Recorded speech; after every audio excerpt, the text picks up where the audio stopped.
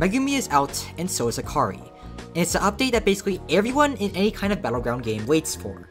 The moment the character that isn't free becomes free, and the moment another character gets added. I'll quickly go over the updates and do some short analysis to wrap things up. So let's go. Hikari is available to everyone. Megumi is a new early access character, and he has one move called Rapid Escape.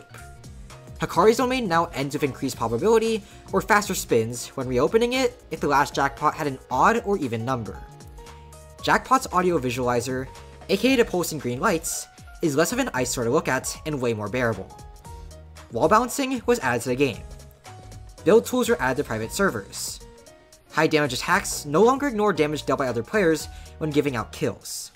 Hollow Purple Max and Sukuna's Open kill computers a little bit less. The annoying gimmick of not being able to spawn domains near spawns was removed. Sukuna's M1s were changed. Gravestones can now be thrown. There was audio added to the Places emote, which I do not have. Visuals for the drawn setting were changed. Gifting game passes notifies the receiver now. Burst has reduced knockback and cooldown. You can't ragdoll cancel out of Burst Stun. There are 3 new emotes added to the game. For analysis, let's start with Megumi. Right now, he has 2 moves.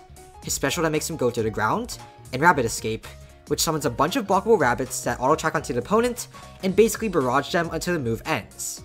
The rabbits deal damage to anyone not blocking, but they don't do any hit stun, meaning you can still block and attack while being hit. Kind of like Sukuna's domain expansion. It seems very annoying to fight, though I wouldn't know since I haven't been on the receiving end of it.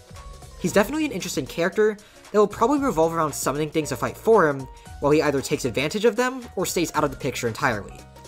Sounds like a horrifyingly annoying archetype to fight against, like a zoner on crack, but Z will probably find some way to make it fun instead of painful to fight. Let me know what you think about Megumi right now in the comments. As for Hikari being free, there's not much to say except prepare for the Hikari pop clips. There's gonna be a lot of people inevitably using the new free character that they've been waiting for, so yeah. Wall bouncing is not nearly as annoying as I thought it would be. Most fights happen in the open where you can't really wall jump. There's not a lot of places where you can actually chain wall jumps, and places indoors are just normally too open for you to chain wall jumps for running. You really just can't run with them, and it's cool, but it's not a feature I see people using a lot, or using myself. It's not a complaint, but it's just an observation. Reducing the jackpot visualizer is great, because that thing was a real straight on the eyes. It made it very difficult to get screenshots to show off Hikari sometimes, and I'm very glad that CZ did this. Making gravestones throwable will take some time to actually matter. Right now, most people aren't going over to the graveyard for throwable fights, but it'll probably catch on later. It's too far out of the way for people to naturally stumble upon it, which is a real shame if I'm being honest, since I want more throwable fights to happen. Bottom line is that not much changes, but it's not really a fault on Z. Just a fault on where the graveyard is, which still shouldn't be changed. Finally, build tools are kind of cool as a concept, but right now they seem buggy.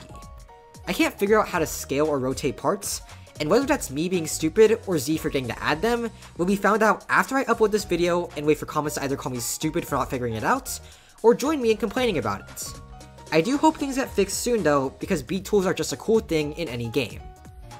Anything else on the update log can either have my thoughts be summarized as, yeah, this is cool, like the Sukuna M1 change, or is just not noticeable enough for me to really care, like Burst, a mechanic that not many people really use, getting some minor buffs.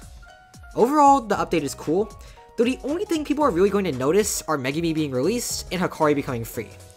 I'll make a gameplay video about Megumi pretty soon, but just know that right now, he's definitely got the foundation to be a good character, only held back by the fact that he's unfinished.